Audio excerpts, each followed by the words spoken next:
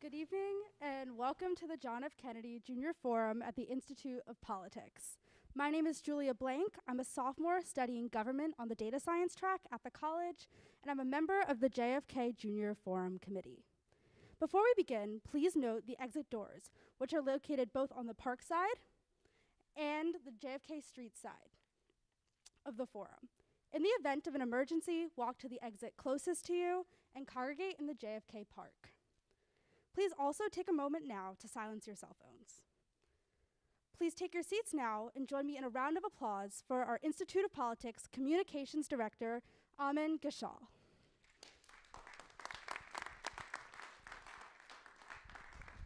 Thank you so much, Julia, and hello, everyone.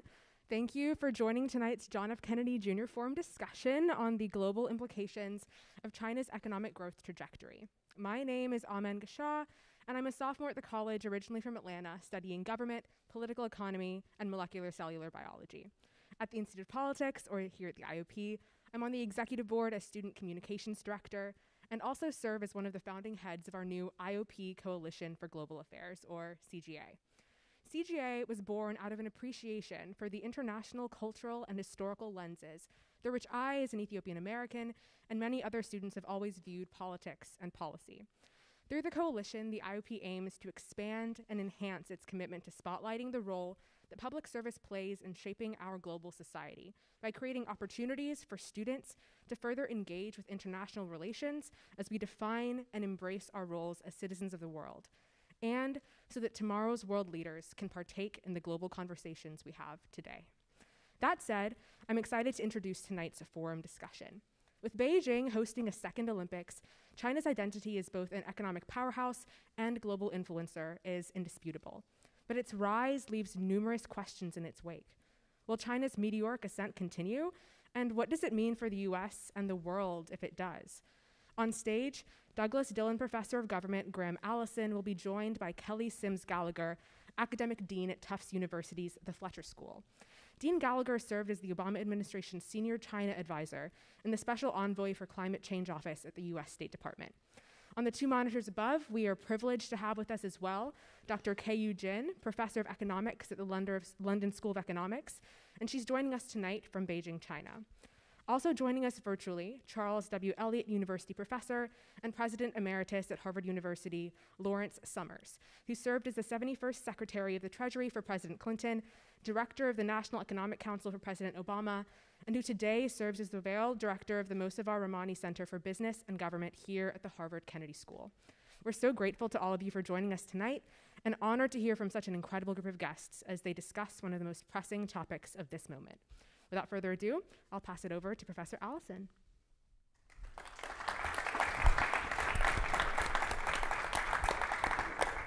So thank you very much, and it's an honor to be here and a pleasure to be back in the forum with real live people. So fantastic. We have a great opportunity tonight.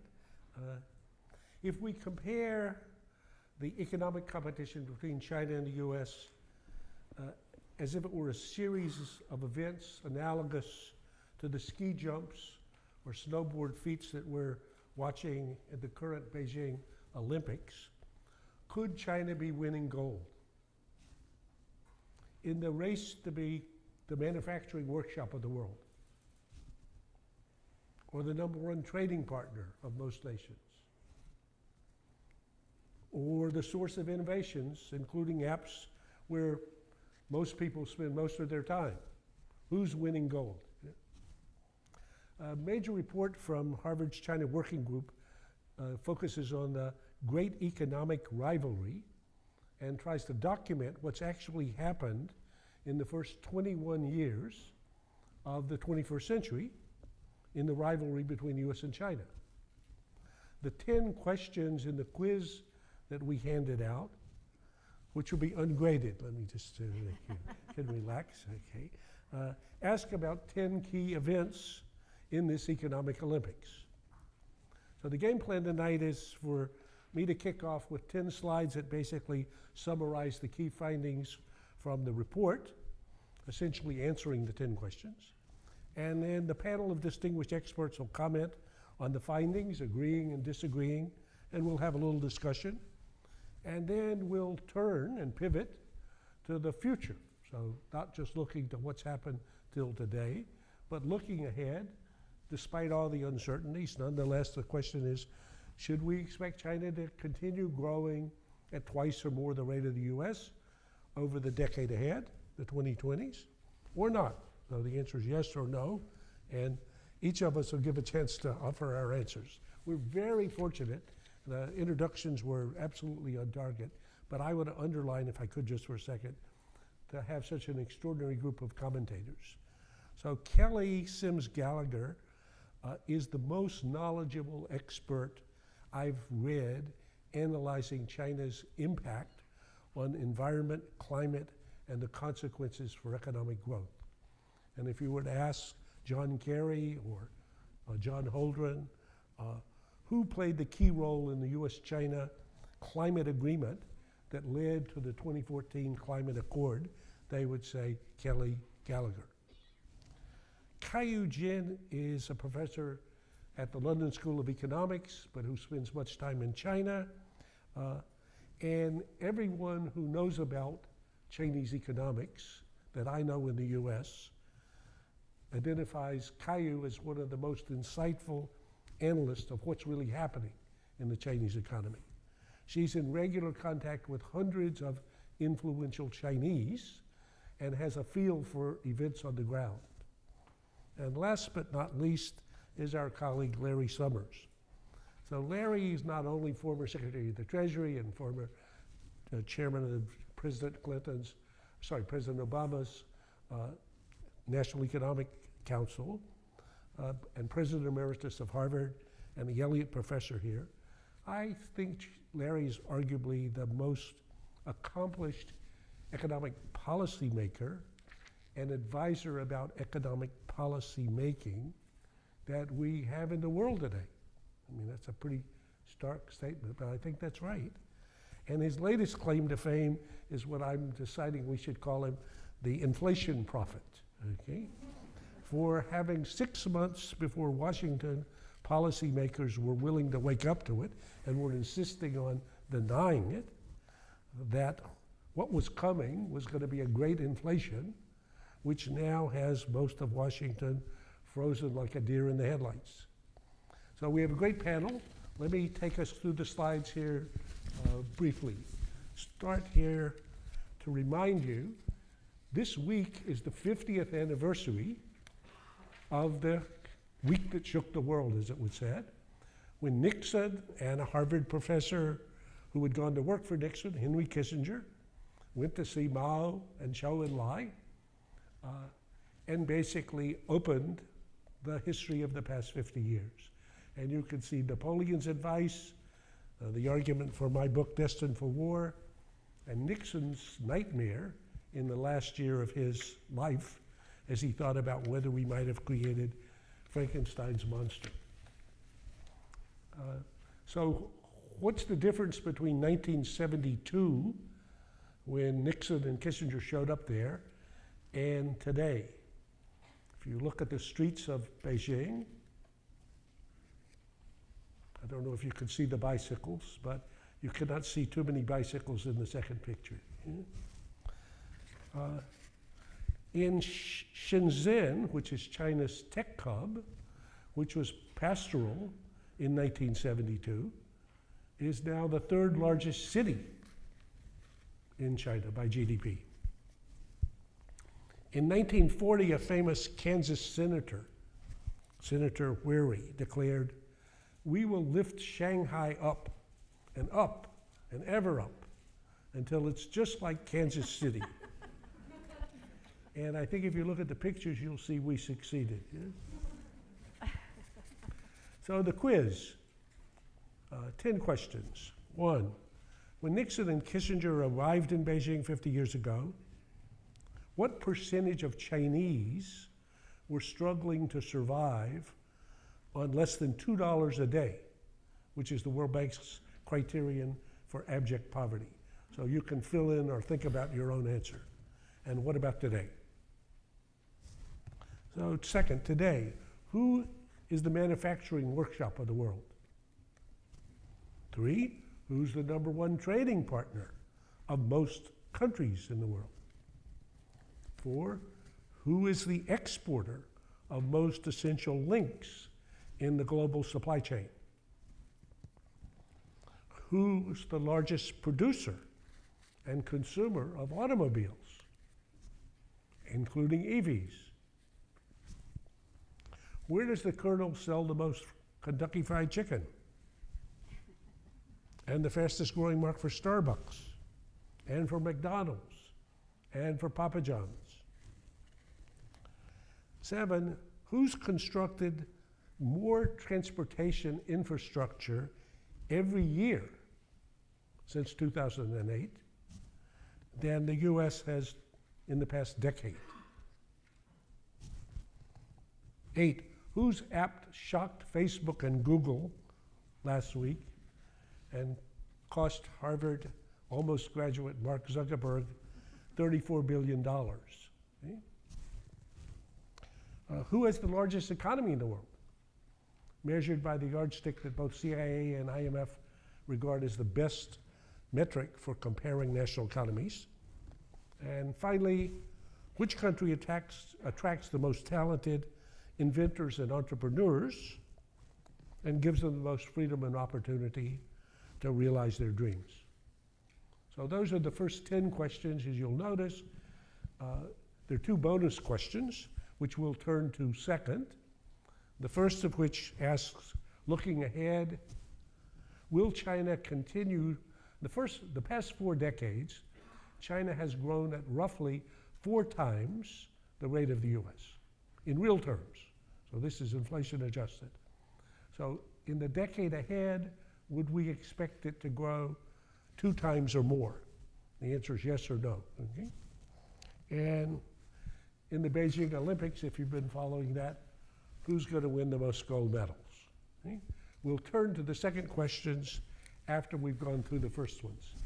So if we go back to the first question, if you just do it by the numbers, in real dollars, 2015 dollars, China's GDP was $260 billion when Nixon and Kissinger showed up there 50 years ago. It's grown more than 50-fold. So what percentage were living in abject poverty when Kissinger and Nixon showed up?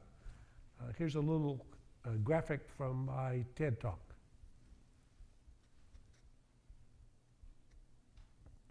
On its march to the market. At that point, what percentage of China's 1 billion citizens were struggling to survive on less than $2 a day? Take a guess. 25%? 50? 75? 90? What do you think? 90. 9 out of every 10 on less than $2 a day. 2018, 40 years later, what about the numbers? What's your bet? Take a look.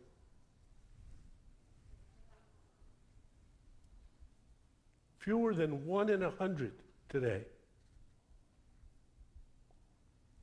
Okay. This is an anti-poverty miracle. And for those of us that are interested in poverty as a condition of human beings, this is a human accomplishment. As Bob Zellick, a graduate of the school, pointed out when he was president of the World Bank, this achieved, in effect, the UN's millennial goal for poverty reduction just in one country. Now, what about global manufacturing output? If you look at this slide, basically, China's become the workshop of the world. That happened in about 2010. It accounts for 29% of global manufacturing value added versus about 18% for the US. So if you look at the numbers, basically China produced 2 million computers at the beginning of the century, 2000. Last year, 250 million. And we could go down other pieces. So next slide. Question, what about trade? US was the major trading partner in the year 2000 when the Clinton administration was exploring and preparing the way for China to enter the WTO as a poor developing country. Today, China is the major trading partner of all the major economies virtually, and 10 of the top 15, including Germany, Japan, etc. In terms of the supply chains, if you look at this, and these are just 8 indicators, whether it's rare earths or iPhones or solar panels or computers or electronic vehicles, China is the most critical supplier of most of what people buy that was made by somebody, and many things that are natural resources.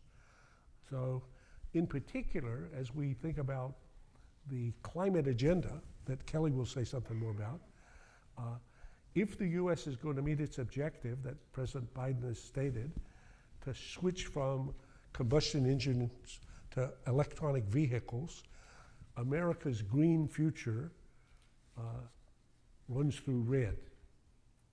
So it will increase dependence on China in each of these arenas.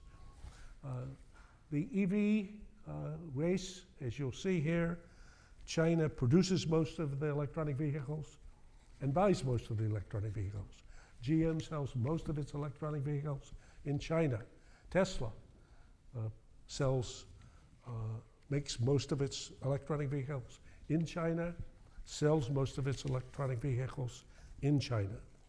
And as Elon Musk says, China will be Tesla's long-term biggest market. Similarly, Tim Cook at Apple says, our view is that China will be Apple's top market in the world. So, next slide. What about consumer items? Starbucks opens a new Starbucks in China every 12 hours. Every 12 hours. And the Colonel has twice as many stores in China as he does in the US. Construction. This is a whole separate lecture, but basically, and drives me crazy, China has shown that it can build transportation infrastructure in a way that's shameful for Americans. A high-speed rail, there's an example of the high-speed rail that they built in 2 years to connect downtown Beijing with the Olympic Stadium, and compare that with the T-ride home tonight. Yeah? And if you look at the high-speed rail, we have none, and they have 23,000 miles of high-speed rail. So they can go all the way around the world, just to take it for example. And we could do the other categories. Next slide. The great disruptor. So when Facebook's board reviewed risks to Facebook 2 years ago, all of their worries were in Washington about regulation or about the anti-monopoly or whatever. Something that was not on their screen was the idea that a Chinese group would invent a new app that would become a more popular site than Facebook and Google. So I would say get used to it, okay? China can invent and create, and they did, and the consequences will be big across the board. And finally, who's got the largest economy in the world? Go to the CIA fact book. You can just look it up, Google it, yeah? And you'll see, this is a page from it.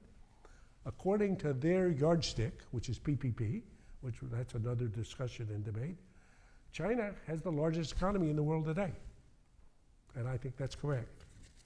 So basically, the finding about these items is a lot of gold for China and not so much for USA. Now, since I'm hopelessly red, white, and blue, so I believe in our team, and I'm not about for giving up our team. I put a 10th question here, which is, next slide. Who attracts the most talent from the world and gives them the most opportunities? And you'll see here for immigrant inventors, it's USA. Basically, people leave China, and fortunately, some of the best ones come to the US. But if you ask why has the US been successful in its technological predominance ever since World War II? Somebody should make a song which is called Not Born in America. Okay? So it's mainly because of people who were born in some other country or whose parents were born somewhere else and who have come to the US and basically been the secret sauce for America. And I think fortunately, from my point of view, this is a great sustainable advantage for the US because China insists on not naturalizing anybody. It's almost impossible to become a Chinese citizen.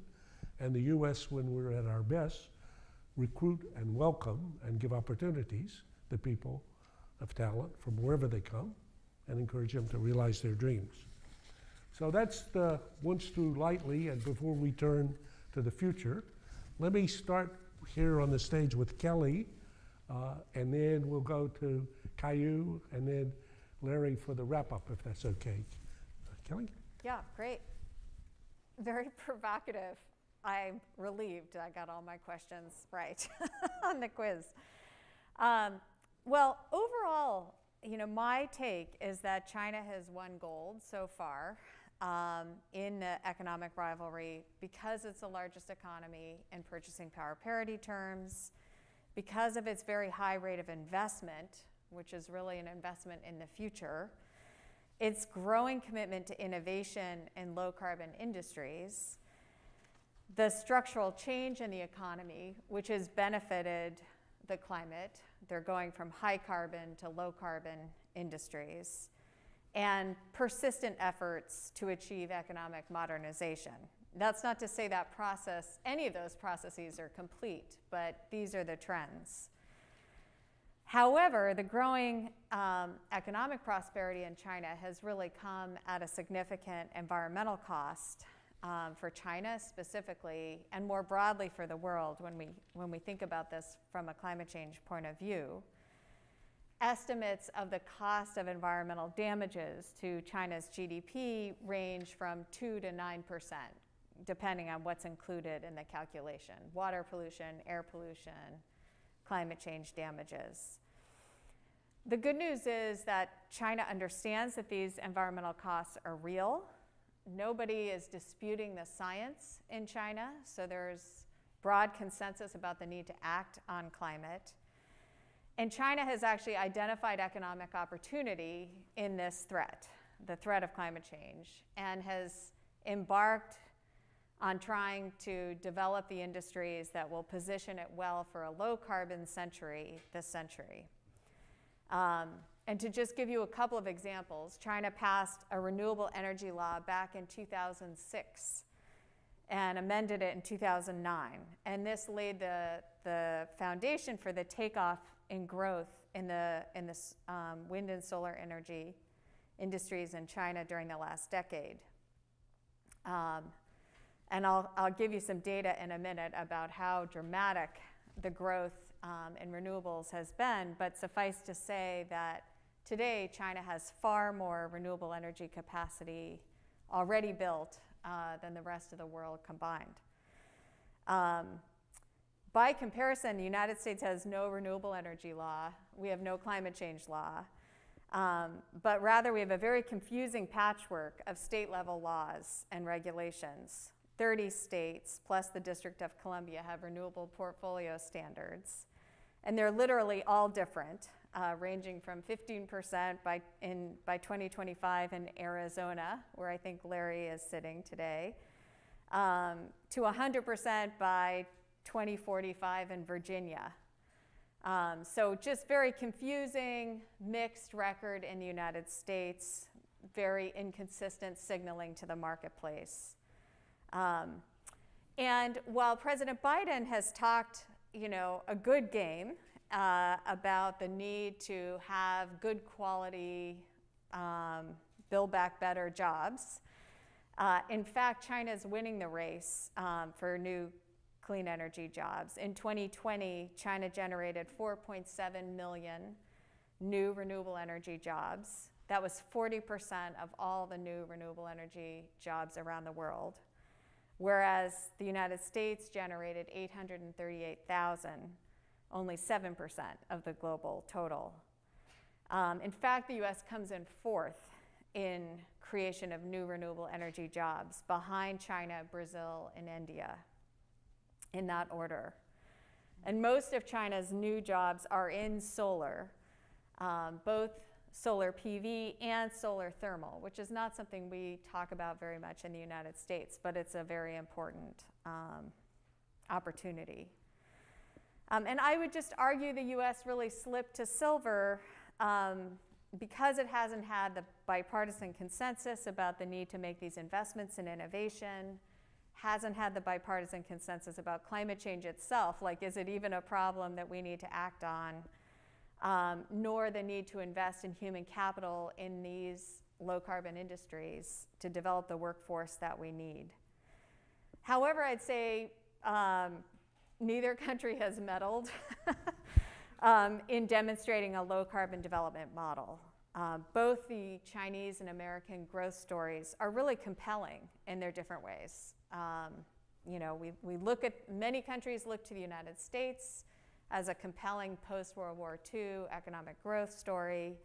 And I think today many more countries look to China and the China development model as for inspiration and how to achieve the poverty alleviation that Graham was talking about earlier. But both of these growth models were very carbon intensive growth models and not ones that can be replicated anymore.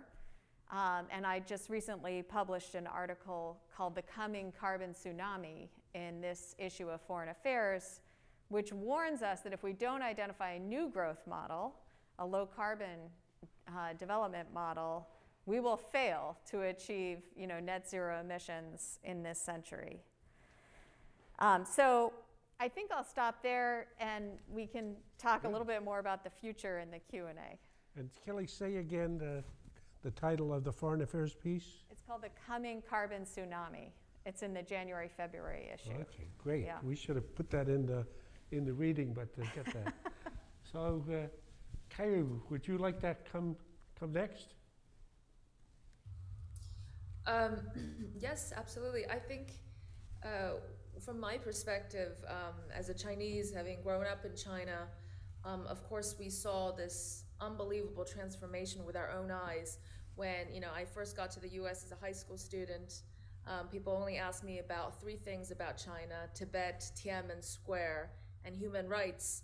That was in 1997. We were seeing you know, our cities being transformed, debating about deep reforms in China and bidding for the Summer Olympics back then, for the 2000 Summer Olympics. So we had you know, a real perspective of things on the ground. But apart from what you said, Graham, about poverty alleviation, which is so real, I would add to the winning gold factor something a little bit different and less discussed, which is female empowerment. And of course, female empowerment comes with economic development, but the one-child policy generation, of which I was among the first, started in the 1980s, did a number of things, of which the most important is control the population spiral, but also led to much higher education for the only child of the family, but unexpectedly unprecedented female empowerment, which is why we see so many female CEOs, female leaders in the political and business arena.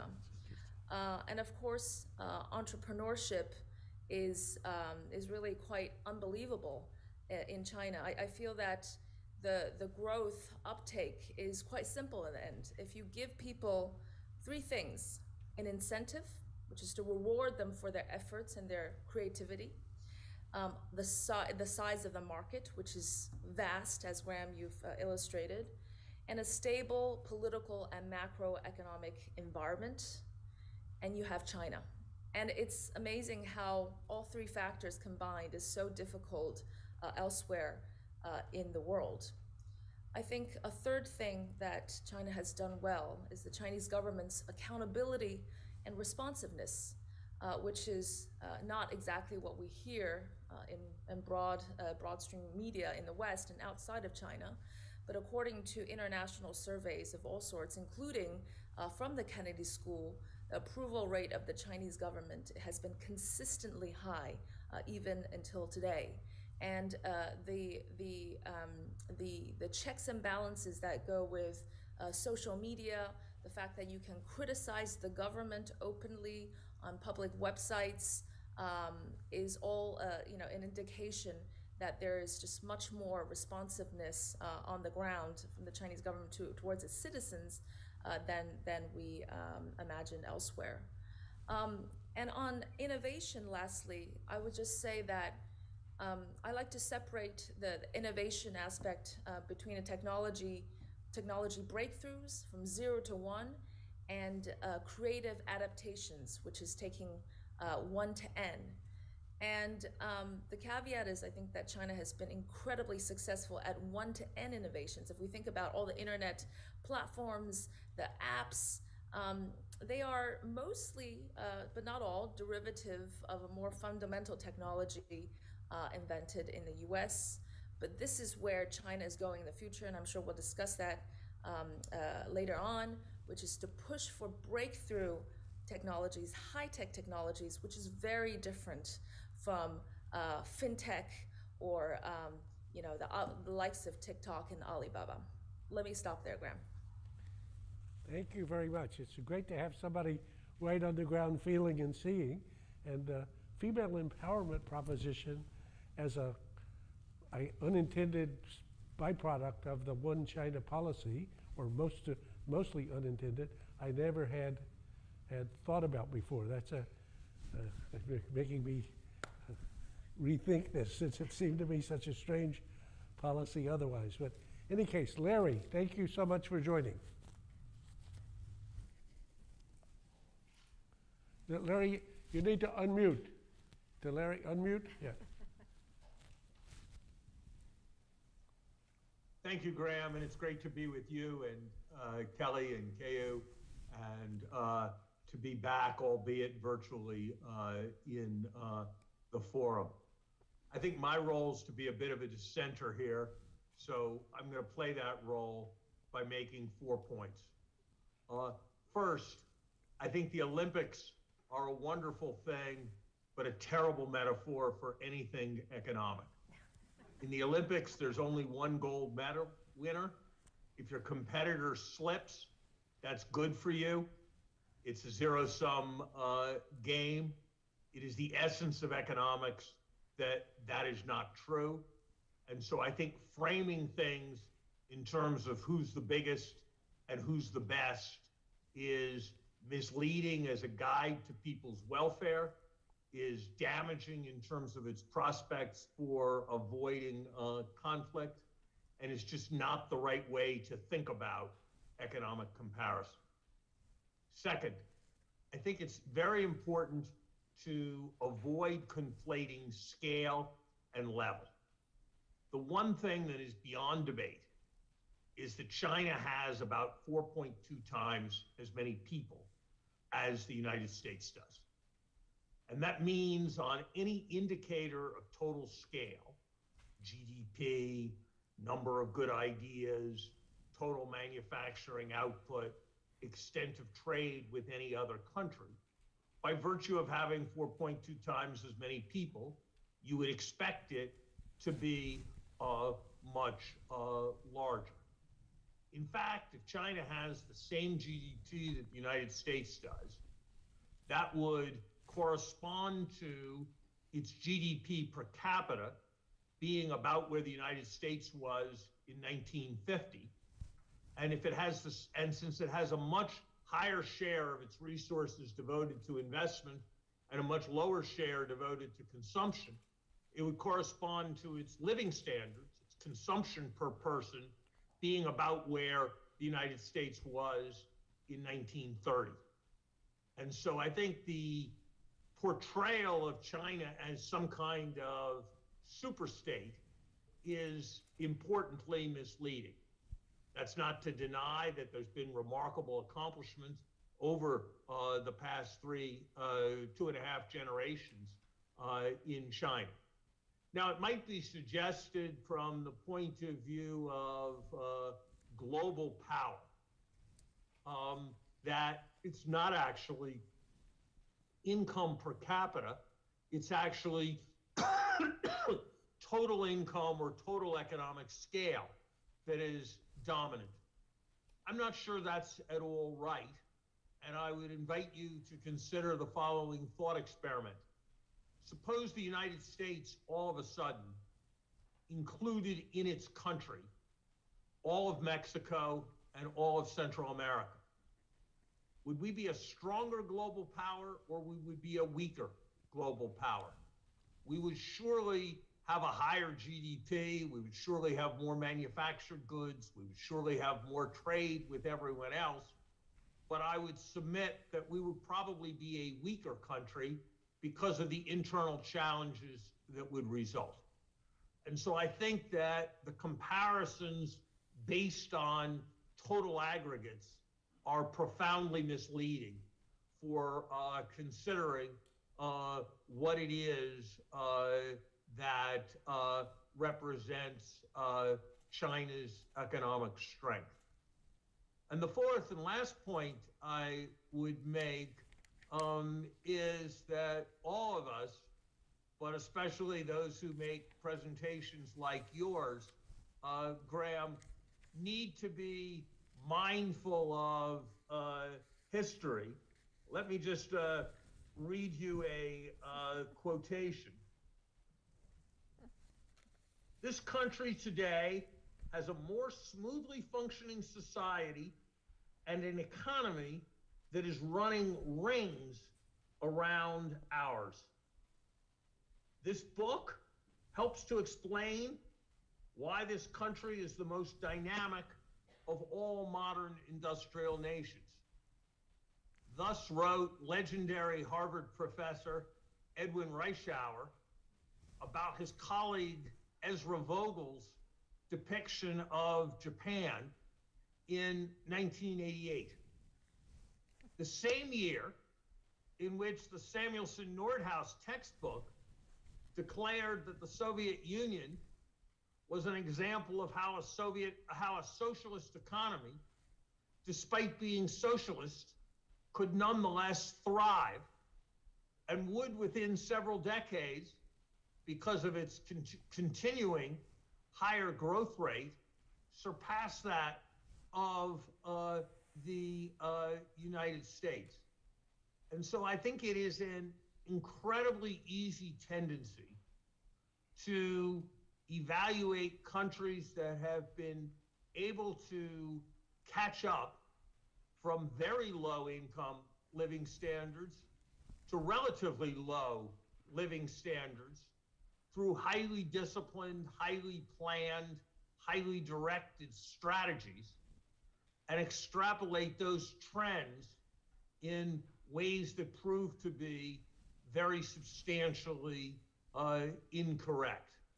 And so for these four reasons, because ultimately the prosperity of others benefits us, because we have been wrong in the past on these points, because China is still well behind us, I think that you portray China as an economic threat that should scare us in a way that, if adopted, could lead us in the United States in quite misleading policy directions. Great, thank you very much. I think that I said we would have agreements and disagreements, and I think your perspective is extremely helpful. I especially applaud the historical reminder that both great economists, including your uncle, Samuelson, and Nordhaus, and great political scientists or historians like Ed Reischauer and Ezra Vogel have often made forecasts that turn out to be wrong. I would remind us of Yogi Berra's line that beware of making predictions especially about the future. Okay? But it is also the case that bets have to be made by many people about whether, for example, to invest more in China now or less, or to build more Tesla factories in China now or fewer, or to open more Starbucks in China or somewhere else. Or, so in the real world, as you know very well, however uncertain, there's three choices. You can go longer or shorter or hold where you are. And I think, therefore, trying to understand what's happened over the 4 decades and then looking to the question of what may happen in the decade ahead, however uncertain it is a useful exercise. But I think your cautions are extremely useful. And I think particularly in a political environment where the politics has turned hostile to China, even to the point of demonizing China, that there's a danger when trying to be very realistic about China's performance, that gets translated into, therefore, China bad, and therefore China threat, and therefore reactions that could be very, that could actually, in a word, fall into Thucydides' trap. So I'm on the same page with respect to that. We could probably debate the commentary here, but looking at the time, let me try to, unless one of the others wants to comment on each other's comments, I would turn us for a minute to the future, where we can at least offer our,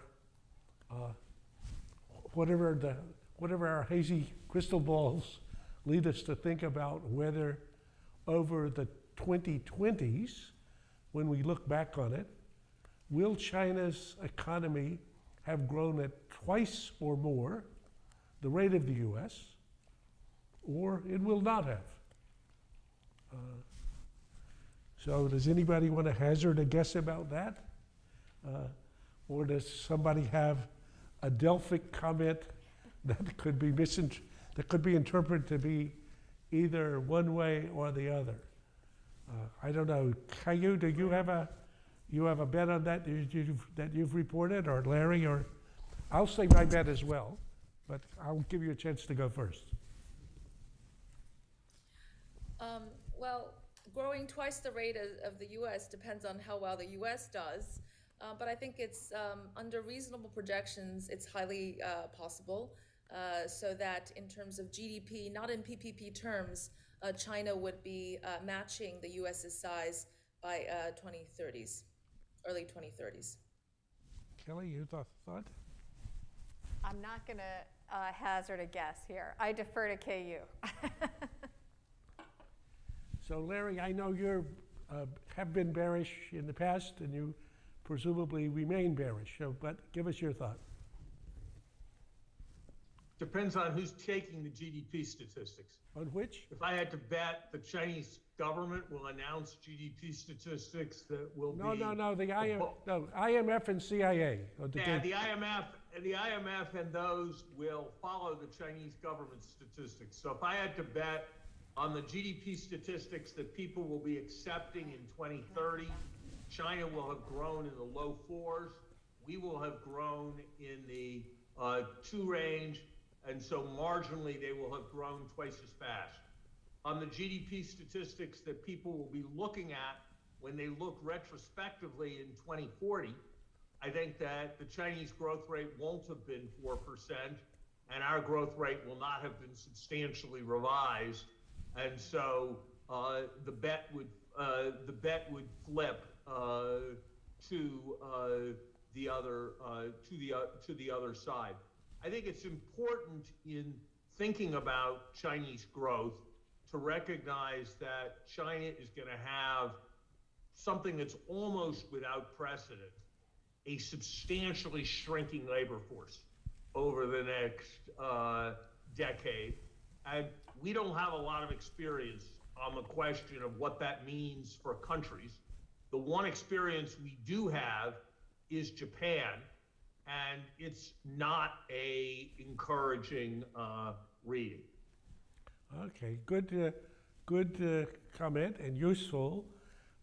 If I just offer my 2 cents on that, or I don't know, Kelly, you wanted to go first? Yeah. I just wanted to say, I think it's the wrong question, just to push back, because I really think what we ought to be thinking about as we look at the next decade is the quality of growth, or the content of the growth, if we're taking the climate change issue seriously. This is the pivotal decade where we need to really transform economies and be able to be thinking about how we decarbonize economies. So really, how much growth is less important to me than the quality of the growth in terms of how it affects climate change and other development aspirations. Oh, I think that's a fair comment as well. If I'm doing my bet, am long China, as I have been for now 20 years. And I believe that it will continue growing at twice the rate of the US.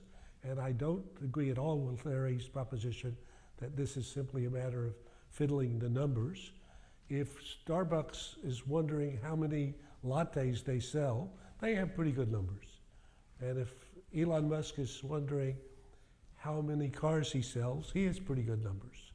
And if Tim Cook is asking how many iPhones are they making and selling, what's the number one iPhone in China for sales? Number one smartphone, iPhone. So I think their numbers, CIA works very hard on the numbers, and I think, again, numbers from all governments leave something to be desired. But the general bet in the market is, for the people who are having the bet, is that China will continue growing at 4 and a bit, and the US at about 2. And I would say, if I were making my bet tonight, that's where I would be. So Kelly, you wanted to say something else? No, that was it. Okay, let's go back to Larry and Keyu if you have any brief comments, and then we're going to turn to the audience. Yep. Yes, Graham, let me add something. I think one thing from the Chinese perspective I want to bring to bear is that we must not forget that the Chinese government, despite how it appears, is one of the most flexible and adaptive governments with highly adjustable policies. So while I agree that in the short run, Chinese growth is a concern, partly by choice because of the need to bring up higher quality growth, including the environmental standards and common prosperity, reducing inequality, etc., and the pandemic, it is important to remember that the government will very swiftly adjust and readjust its policies to include more openness or to have more liquidity in the economy in a very flexible way that other governments don't necessarily enjoy, including the US. And let me just finally say that apart from Larry's comments about the labor force shrinking, Chinese productivity has been the major contributor to effective labor force growth, whereas in the last decade, manufacturing productivity has grown by more than 10%. And that is also as important as the reduction in labor force, where we're going to see everywhere else around the country. The other small comment on the labor force is, at least when I last talked to Lu He, who's a Kennedy School graduate and who's playing a key role for Xi in running the economic program, he said, wait a minute, we have a retirement age of 60. You have a retirement age of 65. So we can simply extend our retirement age to essentially compensate for the labor shortage that we would otherwise face. So my bet would be we'll see the retirement age extended. Larry, we'll give you the last word, and then we'll take questions from the audience. Let me tell for the audience, there's 2 microphones here on the ground floor, and there's 2 on the loge. You stand up and ask a short question, but Larry gets the last comment before we do that. With great respect to those who've been in the intelligence community, they were entirely wrong on the economic growth of Russia. They were entirely wrong on the economic growth of those in Eastern Europe. They were entirely wrong on the threat posed by Japan. So my assumption would be that anyone who's seen as a potential adversary of the United States, they're likely to be substantially wrong about. I agree with you. If you had asked me to predict where would Starbucks sales grow more rapidly, where would Tesla sales grow more rapidly, I would have said China. That's got a lot to do with the fact that you've got an economy moving from 1930 levels of consumption up to more modern levels of consumption, which creates all kinds of opportunities for consumer goods firms. Kayu's right when she quotes the manufacturing productivity figures, but when people have looked carefully at total factor productivity, that is, how much of it is really technological progress and how much of it is more and more capital accumulation that leads to diminishing returns, my reading of the evidence is that the total factor productivity growth in China, every time I see the numbers, I'm surprised by how disappointing it is. And in a way, you confirm that, Graham, with your comments about the extraordinary level of investment that's taking place in transportation. The truth is they're building a lot of high-speed rails that nobody can afford to ride and are costing an enormous amount, just as Japan was being envied for infrastructure investments that ended up having very, very low social product 30 years ago. So will China make enormous progress in the years ahead? I'm sure it will. Should we think of China as a comparable economic power to us, or as a place where a very large number of people live, and therefore there's a large mass of economic activity? I think we should keep the second vision in mind as much as the first vision. Well said. I think the question of how economic GDP is translated into global power is a whole nother forum that we should discuss and debate at some point. Save the gold medals till later, if we can, with the slides. So stay with this. And I think the proposition that historically countries with larger GDPs have exercised greater power in international relations is incontrovertible, but not 100% of the cases, and not directly. And so there's a whole discussion and debate to be had there. But let's go to the forum here. The rules, if I remember, are say your name and identify yourself, and one question per customer, and questions in with a question mark. So this lady. Hello, thank you so much for your time today. I really enjoyed the discussion. My name is Sama Kuba. I'm a sophomore at Harvard College. I wanted to ask about the aspect of entrepreneurship. It was brought up earlier that you need incentive, a market, and stable politics in order to create what is now China. I wanted to ask about the recent crackdowns by the Chinese government, especially on their own private sectors, and how that affects the entrepreneurship equation, especially the element of stable politics. Great question, and I think that was Kayu's comment. So Keyu, could you give us a brief answer? Yes, all under the umbrella of common prosperity to reduce inequality, anti-monopoly against the big internet consumer platforms. Yes, one does raise the question, can you invest more in Chinese entrepreneurship and technology? The answer is absolutely yes, because what you still have is this entrepreneurial dynamism based on incentives and the market, which is not affected. If we look at the statistics, the private sector continues to drive the economy.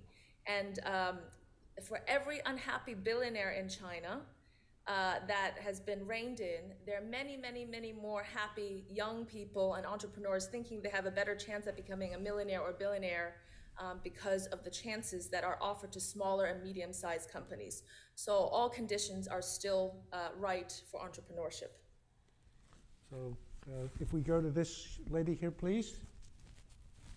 Hi, my name is Kay. I'm a first year at the college, and my question is, as we talked about today, there are a lot of advantages that the United States is kind of losing to China economically. So what, if anything, can the United States do to catch up to China, particularly in the growth in the incredibly important technology industry? So what about for Team USA and how can we win more gold? Is that the question? Basically, yeah. And if I were to win the short answer, it would be continue recruiting and providing opportunities for the most talented people from all over the world. I have a proposal that I've been pushing called the Million Talents Program, which is a knockoff of the Chinese 1,000 Talents Program, but where the US actually can recruit people from 7.9 billion people. Chinese have only 1.4 billion to recruit from, and we can give them a free society in which they can thrive, and China rarely can do that. So I would say that's one advantage, but I don't know if Larry or Kelly has other thoughts. I think, Graham, you're absolutely right about being open to talented immigrants. I think we are sitting at one of America's great assets and an example of a sector that is of overwhelming importance, where the United States is in an entirely different level than any other country in the world, and certainly at an entirely different level than China. And that is the university sector. And the combination of academic freedom, free inquiry, freedom to argue and criticize vigorously competing institutions for talent is, I think, an enormous asset that over time is what shapes destiny.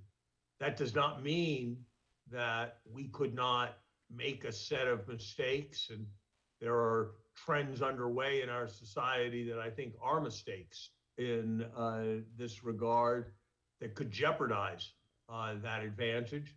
And it doesn't mean that others couldn't succeed in fostering the kind of academic and university and higher education culture that we have in the United States. But I think we need to recognize it for the staggering advantage that it is.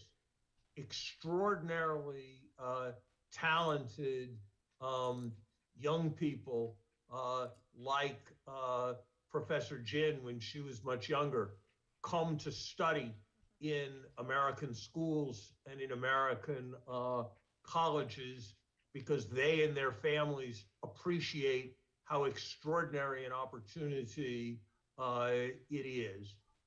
It's not the same thing in terms of people from the United States may visit China for a year, but they do not seek to have their training, their basic formative education take place in the United States. The children of some of the most extraordinary, eminent, and powerful people in China have over time chosen to study at Harvard. One could not conceive of a similar thing taking place for the basic college education in the other direction. And I think that's something we need to remember, and remember with pride and build on. A good reminder. Where did Xi Jinping send his daughter to study? We're not going to tell the answer. We're up in the loge, please. I'm Jae-Hong Chu from the Harvard Political Review. My question comes in two parts and about two people. The first person is San Francisco-born, Stanford-bound Olympic champion and bubble tea ambassador Eileen Gu, who has decided to represent China in the Olympics. Does that mean that the US has somewhat lost its soft power advantage over China? The second person is Singaporean-born TikTok CEO Shou Zi Chew.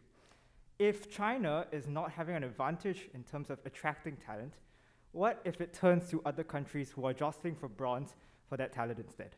Thank you. Okay, does anybody want to take a shot at either of those? Can I just say something that answers to the first part of the question about Eileen Gu? Although Larry and people on the panel have expressed their views about human capital attraction, one really key statistics is all Chinese students who have Harvard degrees, Princeton degrees, or have worked at Google and Facebook are returning to China. About 80% of them have returned years after their graduation. This was not the case at all 20 years ago with Larry's students, such as Fred Hu, staying in the US is their top choice. So I would say that that is also an indication that China and the opportunity that it gives, the fact that the American dream is now found in China, is also a very strong indication of why people like Eileen Gu choose to represent China and choose to return to contribute to the Chinese economy with the best American education they got. Good. Well, and unfortunately she chose Stanford, but other than that, she has a lot to recommend her. This gentleman, please. Yeah, absolutely. Hi, everyone. I'm Nathan. I'm a sophomore here at the college. And my question is actually going back to more so the previous conversation about economics, I guess specifically for President Summers and Professor Jin. I'd just be curious to hear your thoughts on how we evaluate historically the economic development of China in the past 40 years. You know, I just think back to my introductory economics textbooks where you have a diagram of North and South Korea as an example of a natural experiment between inclusive and exclusive economies. And I'd just be curious to hear how, as economists, you think about evaluating China's growth over the past 40 years and how you reconcile that with the kind of shifting economic policy that Professor Jin was talking about earlier. Great question. Larry? In the broadest brush of ways, China had a North Korean economy until 1979. Chairman Mao did all kinds of things that were not the same kinds of gross mistakes that were made in North Korea, but were broadly the same types of mistakes that were made in North Korea. Deng Xiaoping basically made a decision to go as far towards the South Korean economic model as was possible, consistent with maintaining central party control, and in part because it was starting from such an extraordinarily low base, it engendered tremendous progress. When you have a system where you, to put it very crudely, 200 million people pick rice, and each one gets 1/200 millionth of the harvest, and you switch it to a system where everybody gets their own harvest, all of a sudden you get a spectacular improvement in productivity, which then makes it possible for fewer people to pick rice and the economy to branch into all other kinds of activities. So there was miraculous success from the move to the market, followed by great skill in carrying out the reform process. And I think it's fair to say that there's a profoundly important historical debate to be had about the fact that the process of reform communism worked much, much better in China than it did in Russia and the republics of the former Soviet Union.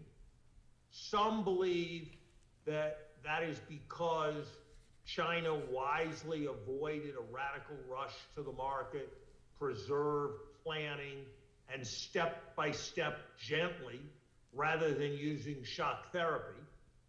Others believe that it had to do with the very, very different initial conditions. China was much poorer, China was much more agricultural, and that's what enabled the success. And there are very thoughtful people on both sides of that argument. But I think broadly, it would be market reforms that would be central in the answer. Okay, great question, and that's one we could drill down on for another seminar, but not today. This lady next, please. Hi, my name is Carrie, and I'm a HKS graduate and then now back as a research fellow. So I have a question for Professor Summers and Professor Jin. What do you think of the dual circulation economic policy right now in China, and how do you think that will further boost the economic growth in the next decade? Okay, so let's see if we can get another big topic, but briefly. Keyu, would you start? I think it's very important trend. Dual circulation represents at the same time greater need for technological supply chain independence and self-reliance, which is one of China's focus areas, which is not in contradiction with greater openness. People tend to conflate the two, but dual circulation is about opening up further Chinese markets, of which there are many, many examples in policy, including the financial sector, and at the same time developing the skills to make China's own critical supplies without relying on the US. Okay. Given the timing, maybe I think that's a good answer. It's a big question, we could debate it, but this lady's next. Thank you so much. My name's Bethan Saunders. I'm an MPP1 at HKS. I wanted to follow up on China's view of seeing climate change as an economic opportunity, but also as a tool of soft power. Specifically, how should the US and other Western nations respond to China's efforts to leverage climate mitigation technology and infrastructure as a tool of geopolitical influence? For example, their engagement in the South Pacific with smaller island nations like the Solomon Islands, who ended up actually downgrading relations with Taiwan in preference to Beijing for support with climate infrastructure. So in my Destined for War book, I have a discussion of this. It says the Chinese version of the golden rule says, he who has the gold rules. So, Kelly? Well, I think there's two ways to think about this. Certainly, China's commitments in the international arena in the context of the global climate negotiations have been an opportunity for China to exercise soft power in the Zhou Nai kind of way we think about it. And indeed, I think in the run-up to the Paris Agreement in 2015, the United States and China were seen as jointly leading the world in this domain. And then after President Trump withdrew, President Xi made a very important strategic decision to stay in the Paris Agreement and demonstrate China's commitment to multilateral problem solving on climate. But I also think we're seeing, and this has sort of the dual kind of two sides of the sword, that the point I was trying to make earlier is that China has leaned in hard to what they call strategic emerging industries, many of which are the clean industries of the future. And China already controls most of those markets. 80% of the solar PV market is dominated now by China. We could go through, wind market, lithium-ion batteries. In every case, China has already soared past the United States and already conquered global markets. And I feel like the US has been a little bit asleep during this period, assuming it can catch up or dominate, but already it feels almost too late unless a very concerted action is taken soon.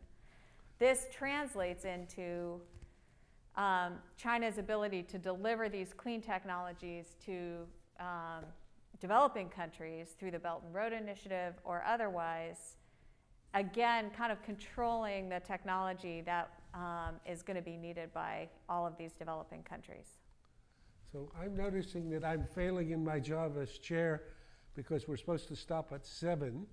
So let me just take this as the last question on the load since you've been very patient. I apologize for the many others that are up. If we can have a short question, and we'll try to have short answer, please. I just want to thank you, sir, for this opportunity. My name is Adam, and I'm a staff member here. My question is in regards to hegemony. Compared to Russia, China's having such success in the global market. And think about the playing field that they're in. Basically, half of the world's GDP, when you think about it, is in Asia. We already seeing China imposing its will on certain countries, and forget countries, organizations such as the World WHO, and then even here in the United States, companies here. I think of the NBA and Disney and such. How long will it take for the United States to sort of think of China as a threat in a sense, because it seems as if we're been allowing this to happen or so, and I understand that China is very far away and such, but I already think of the road initiative and how they're connecting Africa to Eurasia. You have access to all these raw materials, they have access to these ports and such. What will it take for the United States to sort of, I guess, acknowledge China as a potential threat? Perhaps Larry. Keyu will have some comments from a Chinese perspective, but I would make this rather different comment from an American perspective, and mine is not going to be the conventional view. I think that China is now seen by virtually everyone in Washington as a major threat. I think that there's enormous alarm substantially exceeding any alarm that ever existed about Japan, and in some ways alarm at or beyond the level that surrounded the Soviet Union. And I think it's affecting almost every American attitude. And I think the question is what we do about it. And I think what we need to be very careful of, Graham is the world's leading expert on the topic, so I say this with great trepidation, but there is a not implausible view of history which holds that after the United States mobilized itself in a highly truculent way after Sputnik and around the missile gap, the Soviet Union became very alarmed about its ability to maintain its position, its ability to stand strong, and that encouraged its adventurism with the placement of missiles in Cuba, which caused the most dangerous week in the history of humanity. And I think the danger is that if we react with excessive alarm to what are legitimate concerns, and we start emulating Chinese practices and policies, that the world will become a much less stable place. When I was a boy, it would have been inconceivable that Dwight Eisenhower would be regarded today as the 5th greatest president in American history, which is the current view. And if you ask why he was the great American president, it was that in the face of temptation to see threats, raise alarm, and create vicious spirals, he resisted that temptation. And my hope is that that's what we will do today. But I am quite fearful, given prevailing attitudes in Washington, and given that China often seems to be doing everything it can to provoke us into an excessive response, with everything ranging from wolf warrior diplomacy to provocative military actions to the recent bilateral agreement with President Putin. And so my hope is that on both sides, the temperature can be taken down, and the goal can be respectful coexistence rather than the triumph of one's own system. I think a very wise comment. I don't know if Keyu wants to say something briefly, and Kelly, and then I'll do a last blessing, please.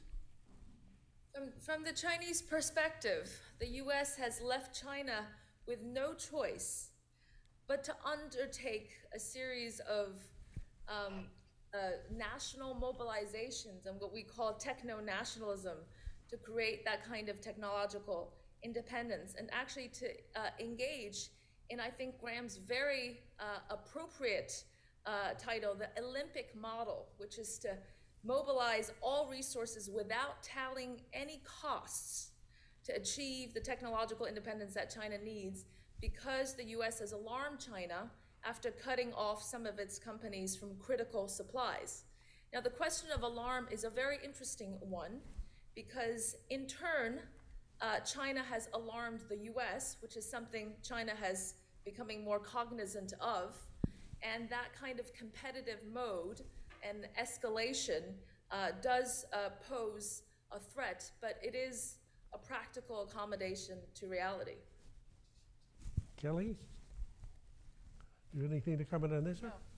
Let me just conclude to say what a fantastic session, but I think to Larry's point, a profound point, and I agree very much with Keyu's comment.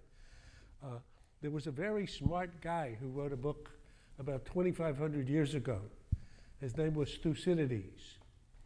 He described what happened in classical Greece when the two great city-states found themselves rivals and ultimately at war, a war in which they essentially destroyed each other, so much that the Persians came back and ruled them again. And he said famously, it was the rise of Athens and the fear, the reaction, including exaggerated fear, almost paranoia, that this instilled in Sparta, that ultimately was the cause of the war. And so I think Larry's caution is exactly right, that the combination of China's meteoric rise, which I think we have to be ruthlessly realistic in recognizing, but also the reaction that this causes in a ruling power like the US, who's not accustomed to not winning gold in everything. I mean, including me. I believe I would wish we win every race, okay? In every domain of power that could influence international affairs. And therefore, in especially the Washington craziness today, you have what I think is not short of a demonization of China. That's extremely dangerous, that Thucydides told us about the consequences of. And I think Larry's reminder to us that the actions of one of the great states has impact on the perception and the action of another great state. So realizing the ways in which what we do may end up provoking what they do, and that's called a vicious spiral that ends in actions, reactions, and an outcome, and that's called 1914. So I think the stakes here are huge. I think what China has accomplished in its rise is shocking and impressive to me, and it has many positives and many negatives from an American point of view. But I think the real world is we're living with two great powers, two great nations, and they're going to either find a way on a very small globe to coexist, or they will succeed in co-destructing. And since I think Larry's reminder of both Eisenhower and the reasons why we approve him, but also of JFK for what historians believe, and I believe, was his finest hour in having finally got himself into the Cuban Missile Crisis in a way that he didn't appreciate, nonetheless ultimately discovering that you don't leave your adversary with a choice between humiliating retreat and nuclear war. So for the panel tonight, I would just want to say thank you very much, and I apologize that we ran people over late.